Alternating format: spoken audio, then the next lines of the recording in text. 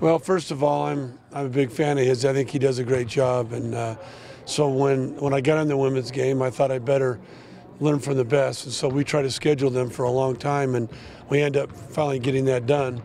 But for me, Gino is back east, and he's a big Celtic fan.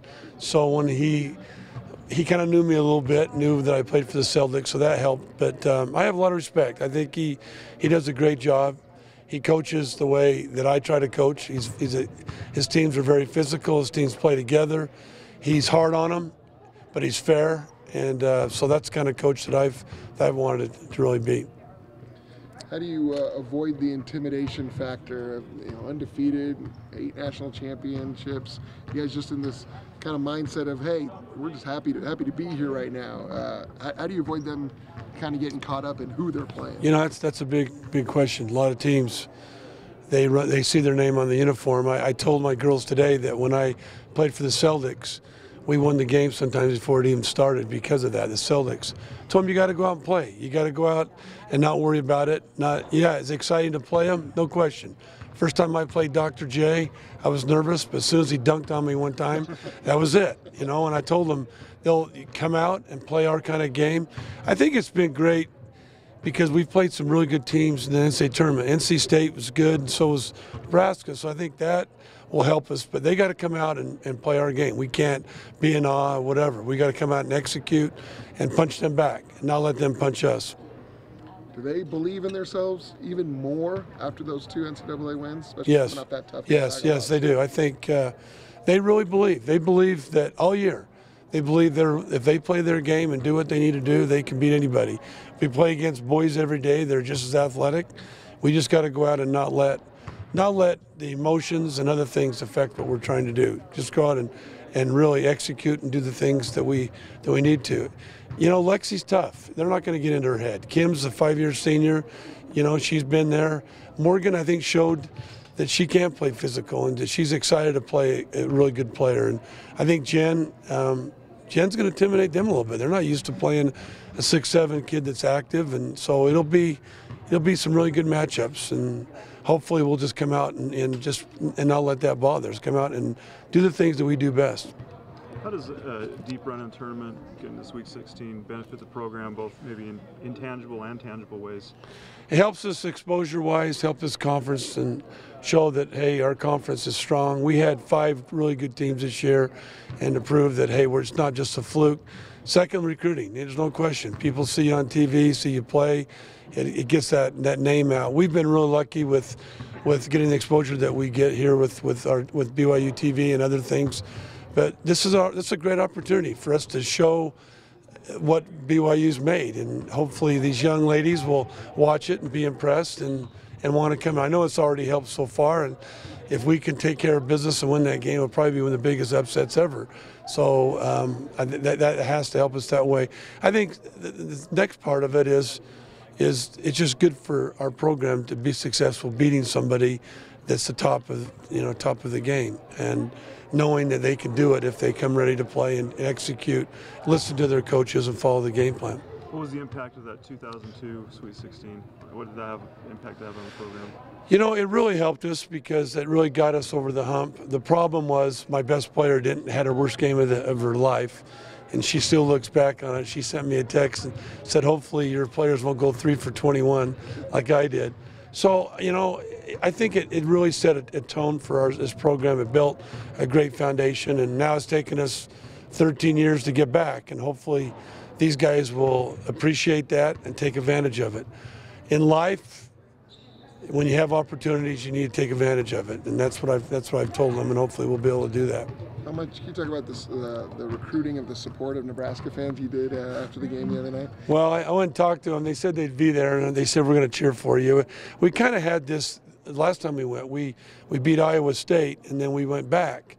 And I think Nebraska will be on our side. I think they always want the underdog to win, and it's kind of nice. It's nice to be the underdog sometimes, to go out and say, give it your all. Don't have that much to worry about. But UConn's been here. We haven't. That's their advantage, and hopefully we'll go out and play our kind of basketball. That's what I want these guys to do. Any particular characteristics of Gino's teams that you've seen over the years that make them such a tough matchup? They have inside outside presence. They execute their offense perfectly. They read the defense as good as anybody. Defensively, they're just physical and tough, and they don't beat themselves defensively. They make you hit shots. They make you make plays. And then probably their biggest thing is they believe they're the best. They believe nobody can beat them on it. You saw his comment. If we play our game, nobody in the country can beat us. And he believes that with all his teams, and they all believe that. They believe that if they go and execute, and I think my team has kind of got that this year. They believe that if they play their game and do the things they're supposed to, they can beat anybody, and that's where we want to get our programs. But he's a great coach. He's been there. He doesn't fold under pressure. He's been in every big game you can. How do you get them out of their game if they rely so much on execution? How do you get them to get them out of rhythm? We're going to change things up. We're going to man, zone, press, try to get them do things that we can try to get them out.